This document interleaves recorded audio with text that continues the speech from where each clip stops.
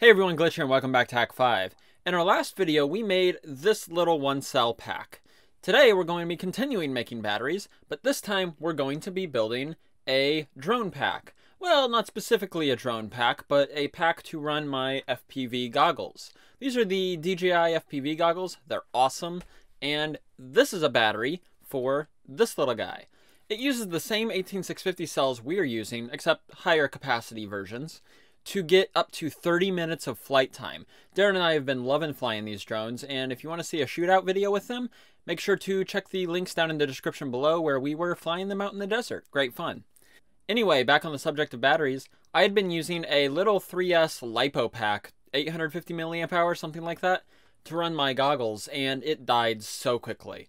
So in this video, I want to build a 18650 pack that is 4S with like 3,500 milliamp hours and use that to run my goggles.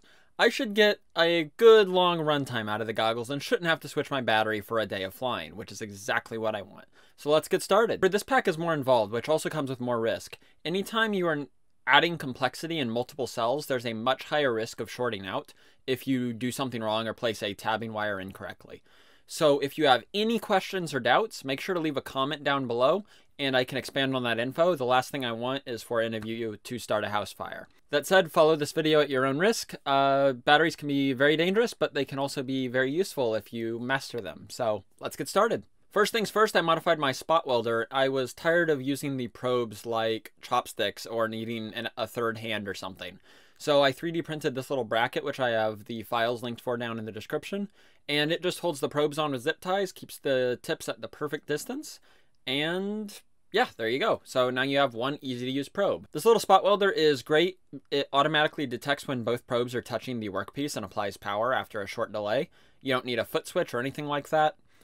That said, I'm concerned that if you were to touch the two probes together, something bad might happen without the nickel strip in between.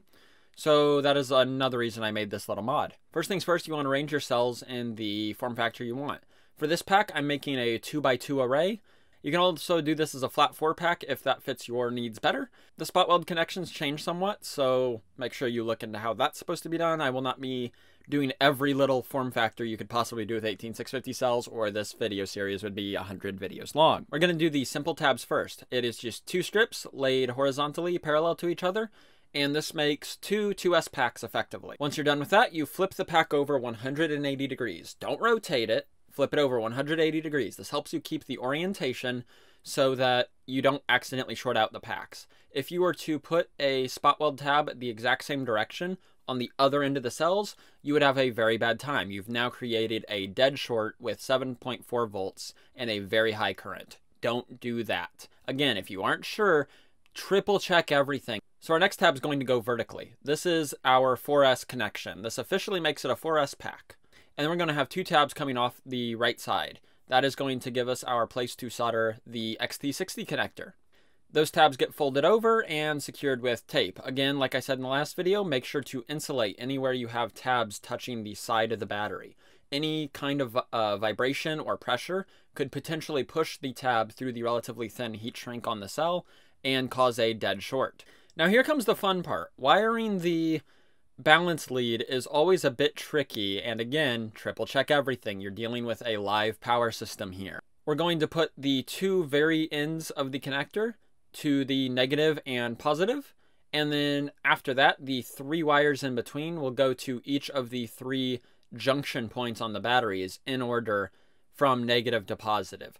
Now, if that didn't make a lot of sense, there are a lot of diagrams out there. Before plugging this balance lead into anything, a charger or anything like that, take a voltmeter and probe each individual terminal from negative to positive so that you're going up in 4.2 volt increments, or roughly 4.2 volts, depending on the state of the charge of the battery. So you see 4.2, 8.4, 12.8, and math. And there you go. You've effectively made a 4S pack. Now, like I said, insulate, insulate, insulate.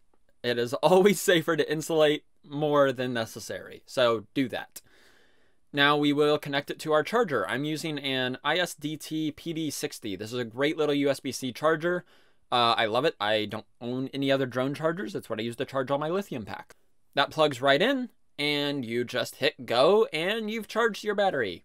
And that's pretty much all there is to it. I cannot stress that you be cautious and triple check everything enough. I've had a couple of bad accidents. Thankfully, I didn't start any fires, and I caught it before I spot welded the tab in place or did anything permanent, and they didn't lead to thermal runaway. But batteries can absolutely start fires, so make sure you're working in a well-ventilated workspace. You have a bucket of sand nearby to dump the cell into.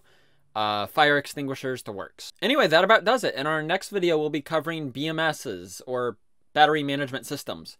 And these are things that will do all the balancing that balance charger and balance lead does for us internally. So all you have to do is apply a constant current and constant voltage, and you can charge it. You could even make your own USB-C charged battery, which is exactly what I want to do with this pack in our next video, so that I can charge it separately and always have a good goggle battery while my drones are charging. Thank you all for watching. I've been Glytch. This has been Hack 5. Glytch out.